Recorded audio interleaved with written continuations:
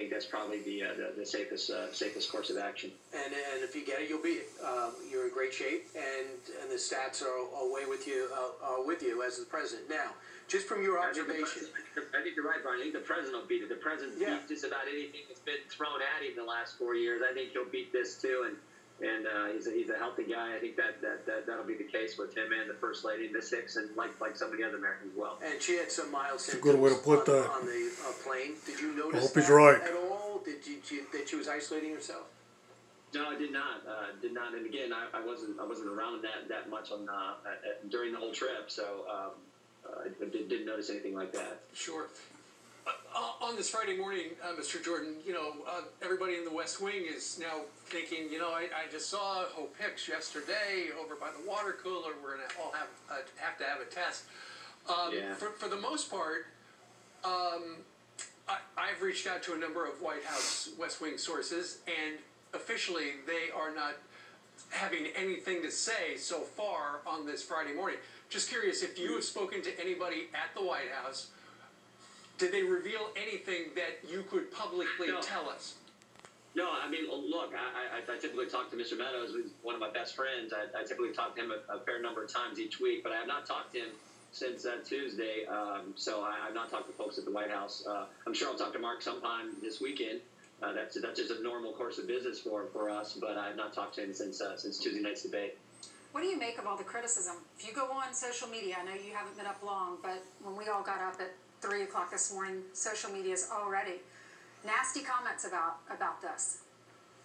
Well, what's new? I mean, they've been doing this since before President Trump got elected. They're always attacking conservatives. They're always attacking. Not surprising. And maybe most importantly, they've had a relentless attack on the president. What I always come back to is, in spite of the relentless attack that has come from everyone on the Democrat side and everyone in the mainstream press, this president has delivered for the American people, and that's why he's going to get reelected.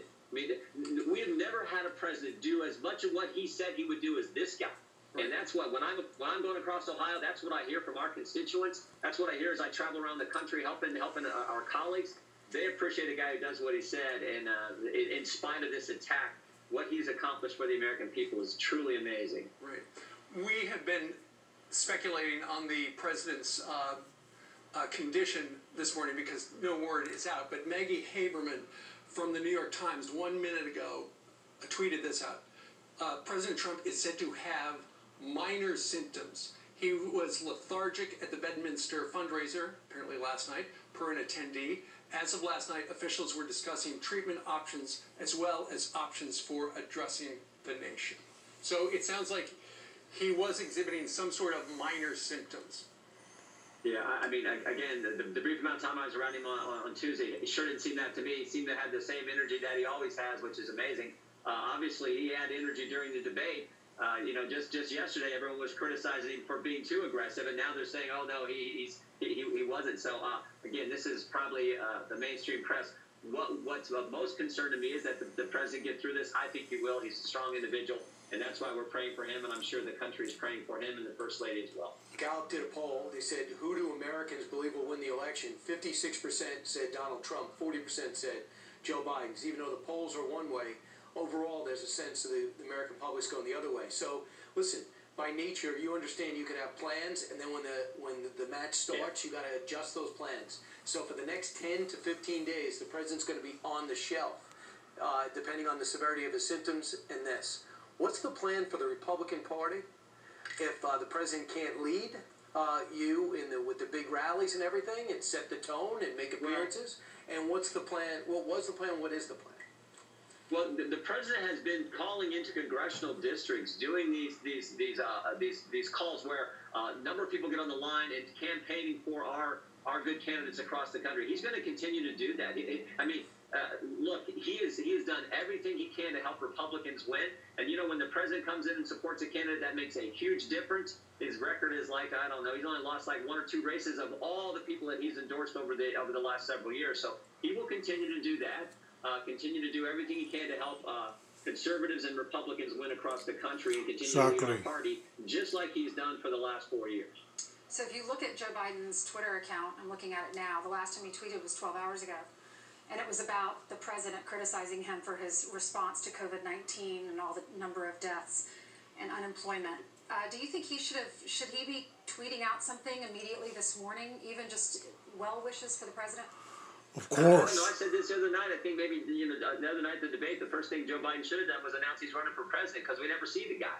I mean, what is it? For more than half the days of September, I think he closed off his campaign at like 9:30 in the morning. So, look, it doesn't surprise me that he hasn't said anything for 12 hours. He goes days after day. Imagine you can't even get an 8 o'clock call, much less a 3 a.m. call. A cup of coffee and then calls it a day. So, forget it. We'd have Benghazi to the gazillionth degree with this guy. This president has run his campaign, and even with this virus, he will still be out communicating and talking to the American people via Zoom, via telephone, like he's done for our House candidates around the country.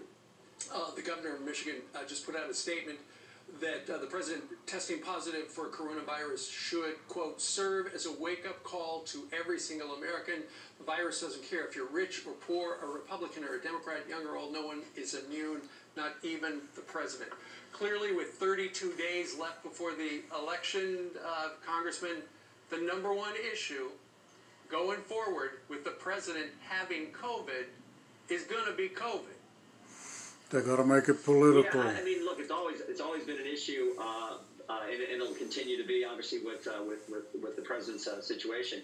But no well wishes in that tweet. I think from the get-go, we've talked about this. When he took decisive action early on, especially relative to China, and was criticized by the left, criticized by Pelosi, criticized by Biden, criticized by all these individuals on the Democrat side, it turned out to be the right action that he took. They're always going to attack the president, but again, that's nothing new. They've been doing it since he came down the escalator. They've been doing it since July of 2016 when they launched the fake Trump-Russia investigation. So that's nothing new. I think the American people see through it. I think the American people appreciate this president's record of cutting taxes, reducing regulations, growing our economy. Prior to the virus, the strongest economy we've had, lowest unemployment in 50 years. All the foreign policy wins, doing what he said he would do, out of the Iran deal, out of the Paris Climate Accord, embassy in Jerusalem, the Abraham Accords he just did, hostages home from North Korea, Gotcha. the courts. I mean, you got Gorsuch and Kavanaugh on the court, Coney Barrett on deck. That is exactly what he told the American people he would do, put conservatives on the highest court in the land. So in the end, the American people are going to appreciate that, and that's what's going to carry the day for the president when he wins on November 3rd. Yeah, Joe Biden says he's the worst president he's ever had. You have a different opinion of that we've ever had. He's the best, yeah. Jim Jordan, thanks so much. And as we speculated, Joe Biden is disingenuous. He knows he's the best president the U.S. ever. military now reassuring President Trump remains commander-in-chief. In an attempt to ease national security concerns, let's bring in the best. He's just itching to be president. Analyst, retired force